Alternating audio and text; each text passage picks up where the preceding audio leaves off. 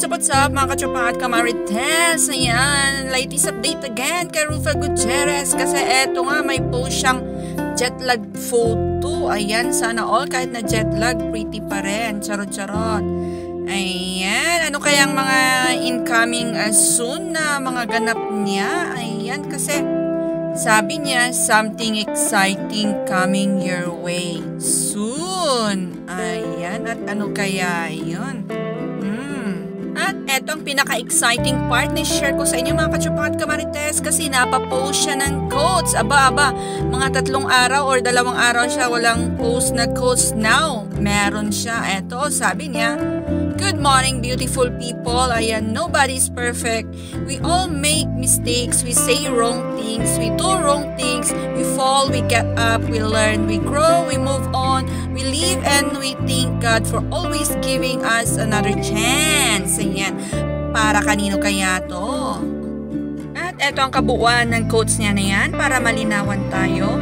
Nobody's perfect. We often say wrong things, do wrong things, and those make a lot of mistakes all throughout our lives.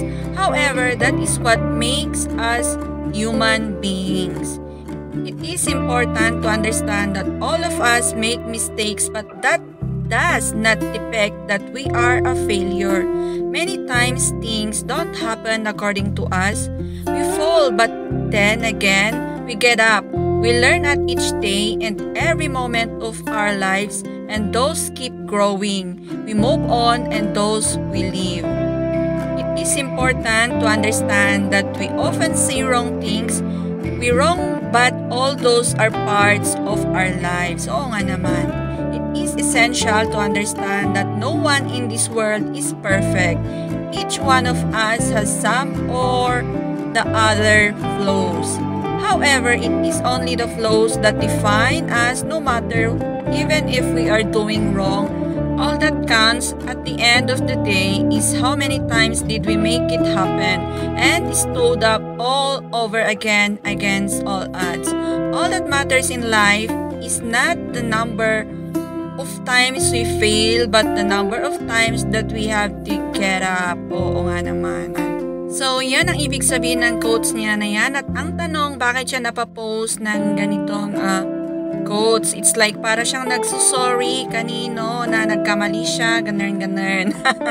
Ayan. So, ano kaya ang mga susunod na kanyang ganap? Kasi may bago siyang post na ganito, pinapahulan niya kung hello world, something exciting is coming up soon. Can you guess what it is? So, anong hula niyo mga katropa at kamarites? Ako, wala pa akong alam, honestly. So, comment down your thoughts mga katropa at kamarites. Ayan, that's all. Thanks for watching. And you know the drill. If you're new to this channel, ayan. Bye-bye and God bless.